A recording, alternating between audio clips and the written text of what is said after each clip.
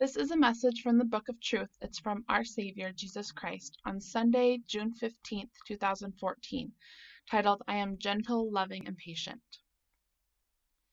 My dearly beloved daughter, my plan to redeem humanity and to disclose my new kingdom is succeeding as foretold.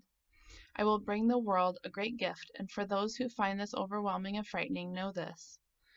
I am gentle, loving, and patient, and all will be done by the holy will of my Father, who does not wish to bring pain and anguish to any of his children, no matter how blackened their souls are. If this was the case, he would have destroyed the world and taken only the elect into the new paradise. And so my Father waited and waited until the world's population was at its greatest number.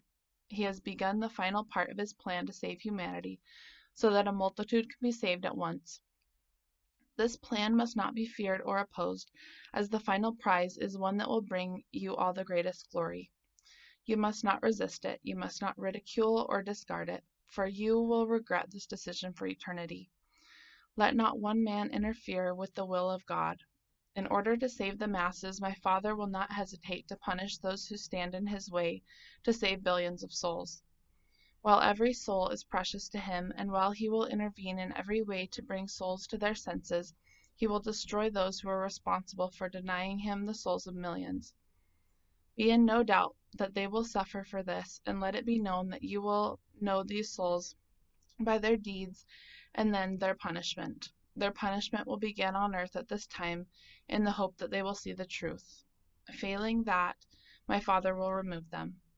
The power of God is manifest on earth at this time, and you will see how these sides will emerge in the battle for souls.